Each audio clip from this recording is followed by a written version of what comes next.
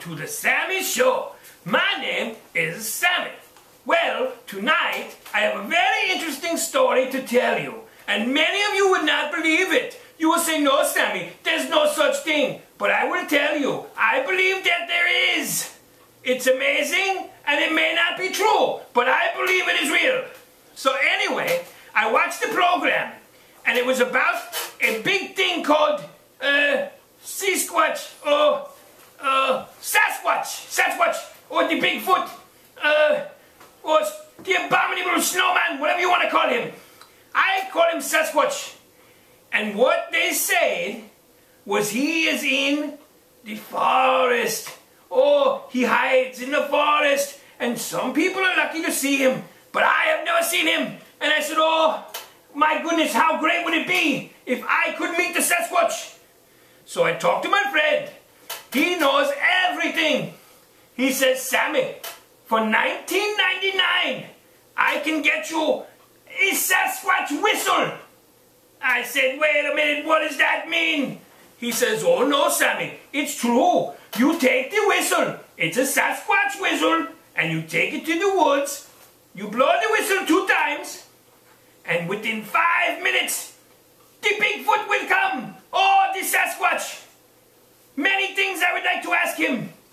So I said, okay, I will take the whistle for $19.99. Here's 20. You keep the change. So he says, oh, you're a big boy, Sammy. Thank you. So now I get my whistle. I take the bus, which you know I hate. I take it to the park. Oh, it's a nice park. And there I am, a seal and a Sasquatch whistle. And I'm there, and it's beautiful and quiet. And I blow my whistle 2 times. And then I wait. And before you know it, I hear something coming. I said, oh my goodness, look at this. I will see the Sasquatch. It's the best $20 I've ever spent. And coming closer, coming closer, coming closer. And what do I see? It's the park ranger. He says, hey, who are you? You cannot blow the Sasquatch whistle in this park. But I said, why? I just want to meet him. He says, no, you cannot. Not in my park.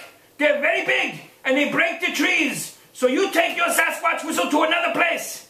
So now I said, oh my goodness, I went all the way here to the forest, and when I blow my whistle, all I get is the park ranger. I felt like Yogi Bear. Anyway, now my idea will be to take it to a place, a big park, or a big place where no park rangers are, and maybe I will finally meet Sasquatch. That is a dream for me.